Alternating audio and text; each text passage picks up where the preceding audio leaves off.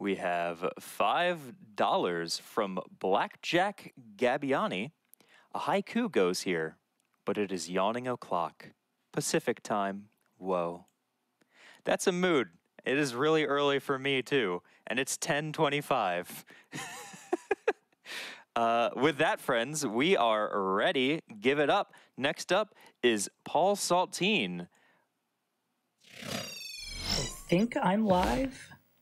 Good morning, good afternoon, good evening, wherever you may be. Guys, I'm Paulsaltine, and I'm going to be running Castle of Illusion, starring everybody's favorite mouse, Mr. Mickey Mouse. It's an action platformer, early release Genesis game. I think we're just going to jump right on in, so I'm going to give you a countdown from 3, and we can start that timer. 3, 2, 1, go. So, all right, the first thing I'm doing is we skip over the entire story of the game. It's a very Disney story. I can fill you in very quickly here. So, an evil witch by the name of Lizstar has kidnapped Minnie Mouse, and I think they're going to do some like Freaky Friday thing where they swap bodies. So, Lizstar turns into Minnie Mouse, and quote unquote, she's going to turn Minnie Mouse into an ugly old witch, which I think, first of all, is a little hard on yourself there, Lizstar. I think you're fine. And Mickey Mouse has to collect a bunch of gems for some reason to make it all the way to save her. First thing you're going to notice right away, for the entirety of this run, I am jumping with Mickey Mouse literally whenever I can. The reason for that being is that he's a very, very slow walker. He's pretty quick when he jumps, so we're going to try to utilize this as much as possible. We're also going to skip these vines here, even though this butterfly can be a bit of a troll, and he's okay. Alright. I was going to be really mad if the middle butterfly there actually trolled us and I died right away. So, okay, things are looking up. We're good. First stage here is basically just a lot of intro to kind of get you used to, you know, the platforming, the enemy mechanics, the item mechanics, all that kind of stuff. So a bunch of very short sections. And this game is very forgiving when it comes to health management and whatnot.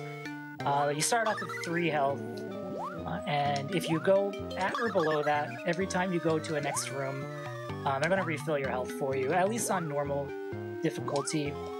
But if you manage to collect more than 3, the game will let you hold on to that moving forward.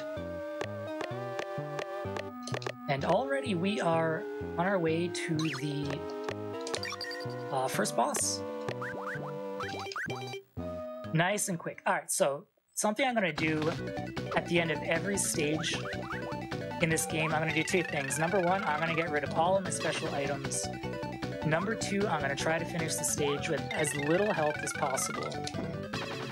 The reason for that being, at the end of each stage, there is a score countdown, and you get extra points for additional items or additional health you have. So, we're going to want to try to minimize that. It doesn't save like a large amount of time, but it does add up over 5 score screens. Just like that, we got our first gem. So yeah, this is the score screen here. So technical bonus 1000 for the 1 health we have. No secret bonus. Easy stuff. And okay, we're gonna come up on the first run killer of the game here. So I'm gonna just concentrate for a second. I need to get to the top of this room to collect a key as efficiently as possible. Let's see if we can get a nice climb here. Okay, that's the hard part.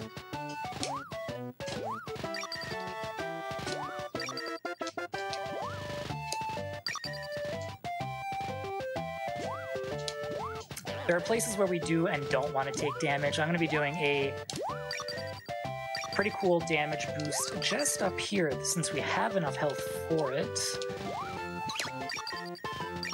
Through 1 toy soldier, and then you get a double bounce across the other 2, kind of speed us up a little bit.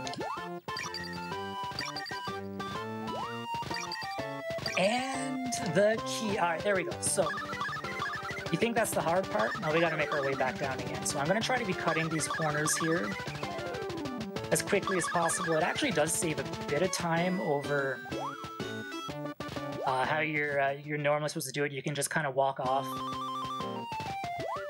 And this room, there is a set of stairs just up there, and we need to have perfect movement to be able to make the cycle, and I already think I screwed it up. So let's see, can we make it? Alright, no, we're good, we're good. So that one can be a little bit tight if you have a way to do it, and like, you know, you miss a jump, or you bonk against a block or something, it can screw up the entire cycle. And this little section here, that jello-looking stuff is actually jello, and it kind of sucks you down like quicksand. So you don't want to fall down in that. And now we're going to use this clown here to skip a part of the level by getting a little boost up on his ball. And away we go. So yeah, this next section here is just a little bit of platforming and item shooting, so if we have any donations, now would be a good time to read probably one or two. Absolutely. We have $5 from X Kelsey, 231. Let's go, my friend. I love your Mickey runs. Very excited to see you in this GDQ. Thanks, Kelsey. We have $15 from Chaz ML. Amazed to see the 2 Disney games I never finished as a child being destroyed in less than 45 minutes. Great work from all the runners at this fantastic event. Sweet. I actually can't wait for this to be done so I can check out that Lion King run, because that game is hard. And even as an adult, I do have trouble completing that game. I also use a 3-button controller, so that really doesn't make it any easier on myself. Alright, here we go, boss. Okay, so this guy here is complete RNG. He can ruin your day. So his name is Bopper. He's either going to jump 2 or 3 times before letting you attack. So we're going to hope for some 2 cycles here. I'm going to ask for him to come in 2s. That's a good start. Let's see if we can't get any good luck here today. Alright, buddy. I like what you're doing. Like that. Oh, I don't like that. Okay, that's fine. Oh, I really don't like that. Get me out of here.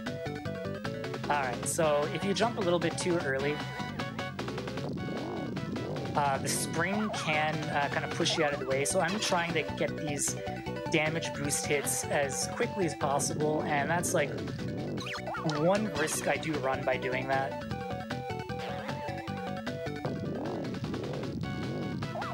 Actually, overall, not bad RNG from Bopper. And there's our second gem.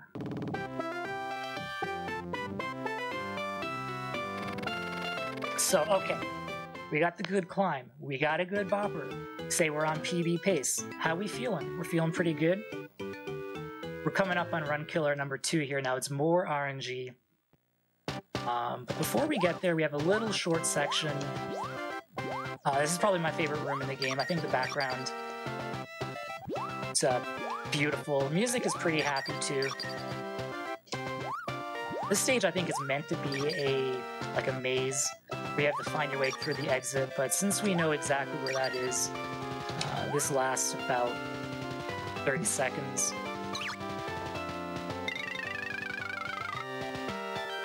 Let's come down here and away we go. So in this section here, I am going to try to set up a specific bat manipulation that's going to let me damage boost through a waterfall here. The waterfalls are one-hit kills. I'm going to try to line up this bat behind me to hit me. And it looks like we got it. And we use our iframes to go through the first one-hit KO waterfall, and we jump right over the second one. For some reason, that's allowed. Now we've got to wait for the rest. So my controller is not doing the best right now. It has been dropping a lot of jump inputs. And this is like the one place I don't want it to happen. And we're good. Okay, run killer number 2 right here.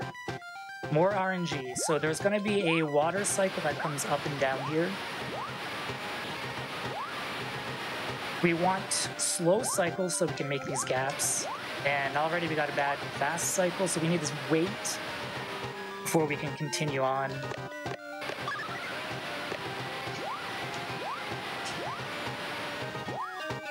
And here again.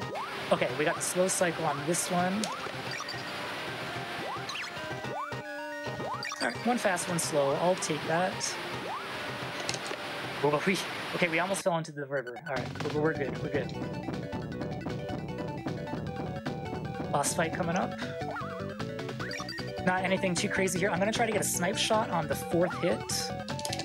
Gonna take our damage, get our HP down to 1.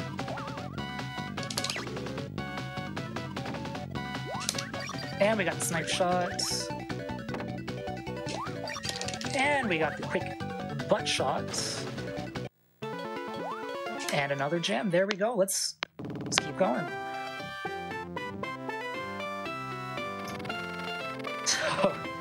So the next stage is coming up. It is my personal favorite stage.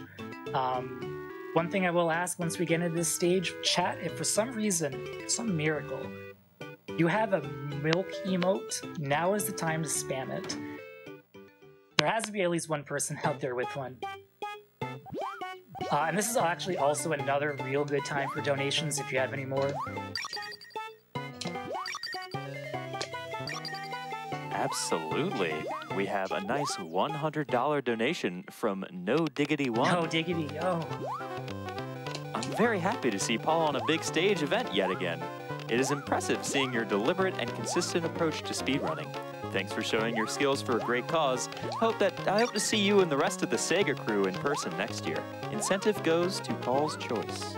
I believe that was the Nokia ringtones. Ooh, very good choice. You could probably squeeze in one more if you have it. Sure thing. We have $25 from Deso Pilar. So excited to see this game finally run. This was my childhood. This was my childhood too, or at least a little bit of it. I don't think I was this good when I was a kid, though. I think we made it to the stage 2, and that was it.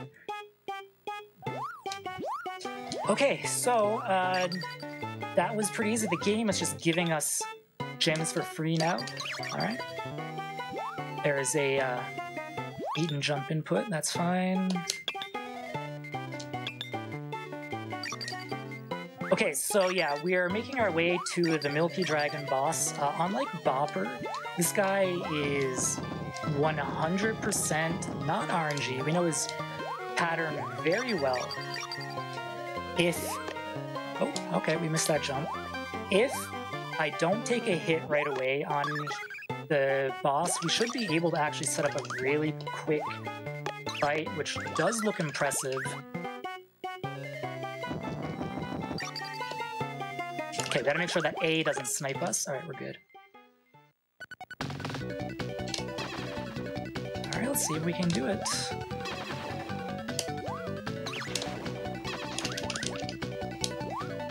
Alright, so we did take unintentional damage there.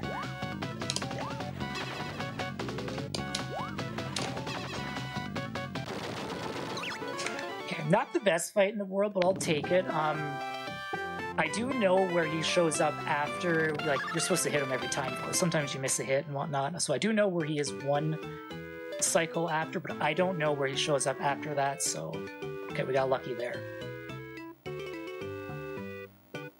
Here we go, we're going into the final stage already. This is by far, I think, the hardest stage in the game. First room's not so bad. I am going to try to conserve my health as much as possible, because things do get a little spooky at the very end of this room. There is like 1 or 2 rogue bats that can do damage to you. If you're down to 1 health, then you die and you have to start from the very beginning, and that can take a lot of time. So, okay, it's okay to take 1 hit there. You take 2 on those blocks and things start getting dicey.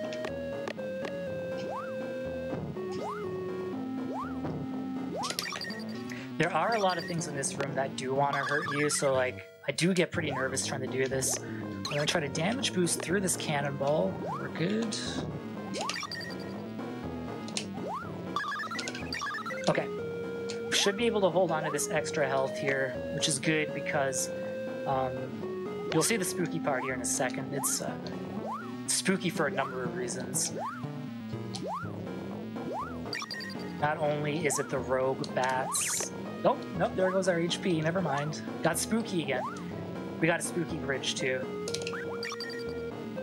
Okay, we're good, we're good. Oh man. That bat coming from behind scares me every time.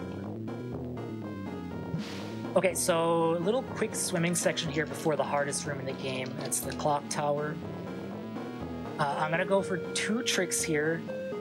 One is called the fast pendulum. So we're gonna try to jump on the pendulum a little bit quicker than we normally would, and then we're gonna try to go for a double bat bounce, which is a little bit risky because I can die doing it. I can fall to the bottom of the stage trying it.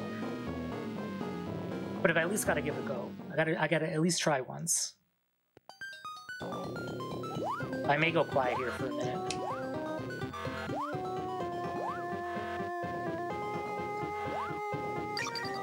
I think we're gonna be too slow for the fast pendulum. And we get sniped by a rogue bat. That's always fun, thanks. Taking too much damage, so we can't even go for the...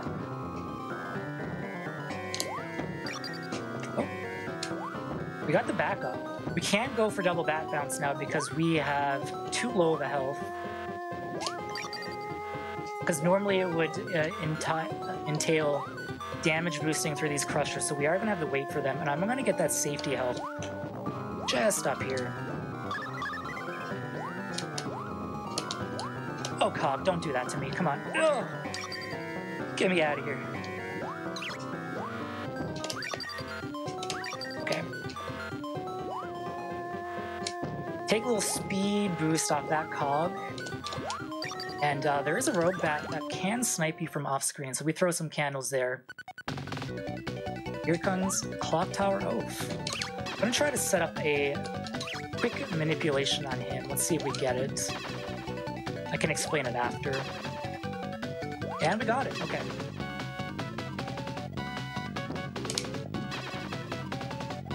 So, normally with this boss fight, he swings 3 times, he'll jump, he'll swing, I think it's 3 more times, he'll jump, then he'll swing twice. If you, for some reason, you go in and you do damage to him twice really quickly, but you also like damage yourself while doing it, he skips one of the jump cycles. So he swings at you 5 times, and then jumps, and then swings 3 times. So it saves a couple seconds, but he can be pretty trolly, so that's not always a given. And look at that, we got all 7 of our gems, we've made the Rainbow Bridge, it's time to go fight Miserabel. Let's go. So time will be on the 5th hit. Here she is. So she has a little bit of RNG herself. She's going to teleport around the room. She can either be top, bottom, or the 2 sides. Top and bottom are a little bit quicker. But it's not really that much of a time save.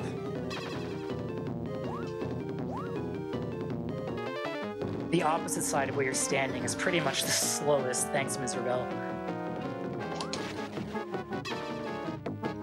Come on, give us a top and bottom. It's a good start. And one more hit. Ah, there's our top. So we can damage boost here if you have enough health and time. There it is. So Mickey, after all these gems he's collected, pulls out his very own Dragon Ball and turns Miserabel into a cute happy witch. Fun fact, the Dragon Ball actually got a good spin-off after this game. You may have heard of it. And yeah, guys, what was my time there? That actually felt not bad. Your time was an 18:23. I'll take that. I was hoping for a sub 18:30, so Awesome. You got it. Great Get ready job. to- All right. Well, geez. Okay, a couple shout outs. I'd like to thank Mr. 007, the world record holder of this game. He has been such a great resource. He's been there the whole time. He gives tips. His tutorial for this game is excellent. And if this is a game that you think you might want to learn, you can drop into our Discord. It's on the speedrun.com page for this game. You can just hop on in. If you have any questions, you can let us know. We can help you through anything. Otherwise, I'd like to shout out the Sega crew, dudes like No Diggity, Booster Shane, Reanimation, Faust. They've been here the entire time, taking me under their wing. I much appreciate it. And last but not least, happy birthday, Tellus, my buddy. I'll be talking to you later.